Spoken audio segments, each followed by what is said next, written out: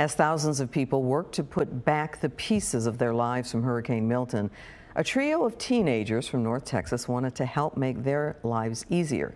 They went to Florida to lend a hand. Fox 4's Dion Anglin joins us with their story. No charge, just out here to help, and they were just more than happy that we were doing that, and so blessed that we are out there helping them. 3 North Texas teenagers, one colossal act of benevolence. There was a camper trailer that was flipped 2 houses down that are wheels up now, and a house that was totally leveled, and houses with trees in them. They raised money on social media, drove to hurricane-ravaged Central Florida. We brought water, just a bunch of boxed food.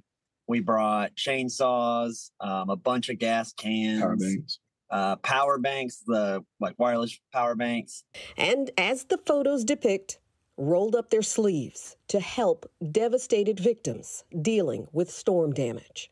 One woman's home had a massive tree fall on it during a tornado outbreak. You could tell that she was just overwhelmed, and she said that it was just bothering her and she couldn't go to bed knowing there was a tree literally on her house. It was a massive tree too, probably about 10 inches, maybe a foot in diameter, and that's a pretty big tree. Brett, Josh, JP, and a group of volunteer firefighters managed to cut enough of the tree away and remove it. Seeing the joy that what came from the people when we were helping them, we'd go door to door some days and just go walk and see what people needed. Their stories are heartwarming. Me and Josh were walking down the street, helped a lady and an older man put together a generator that they just bought, real heavy generator. It would have taken them hours to put together. So me and Josh were able to help that out. The 3 friends are no strangers to the work.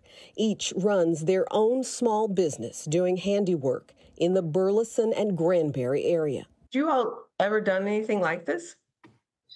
Not hurricane chasing or, disaster relief. We've never done anything like that. Together, watching the devastation of Hurricanes Helene and Milton, they decided to target the hard-hit Sarasota County area, where thousands were without power, flooded out, and overcome with damage. It was a blessing that, God allowed us to be able to come out here and do that with each of our separate businesses, with all the skills we have. Being able to do that and help others and just give back to the people. Dion Anglin, Fox 4 News.